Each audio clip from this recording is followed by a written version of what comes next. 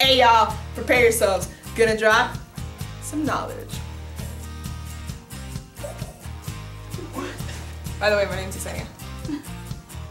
So gravity. What is gravity? Has anybody ever actually gone out of their way to figure out what gravity is? Because I don't think you understand the gravity of the situation. Gravity is this invisible force, it's all around us, and it causes objects to be attracted to one another.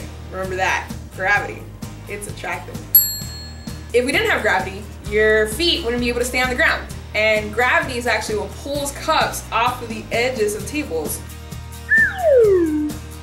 Gravity is also weaker with distance, so the further away you move from the planet, the weaker gravity gets. Gravity is weaker with distance. The farther you move away, the less you can pull that weight.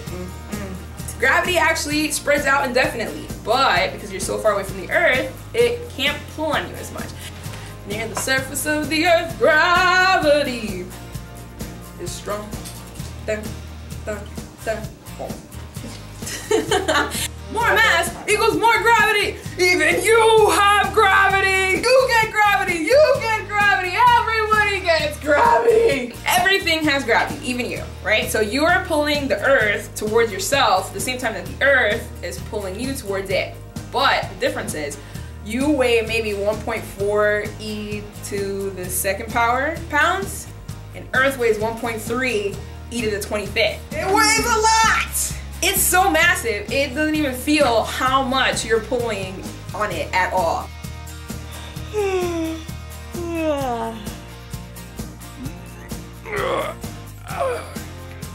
But wait, there's more. Order now and get 2.5 times more weight on Jupiter. Still not enough?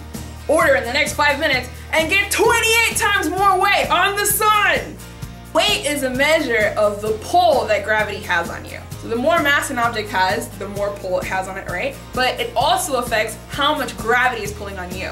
So if you go to the moon, since it's smaller, it has less mass, it pulls on you a lot less, so you weigh less on the moon. We all like the moon. Yeah, science! Essentially, think of gravity as a universal strength. Without the sun's gravity to keep the Earth in orbit, the Earth would just travel through space in a straight line.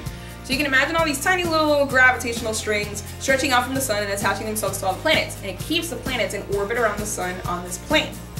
But you might be asking yourself, why aren't the planets being attracted towards the sun?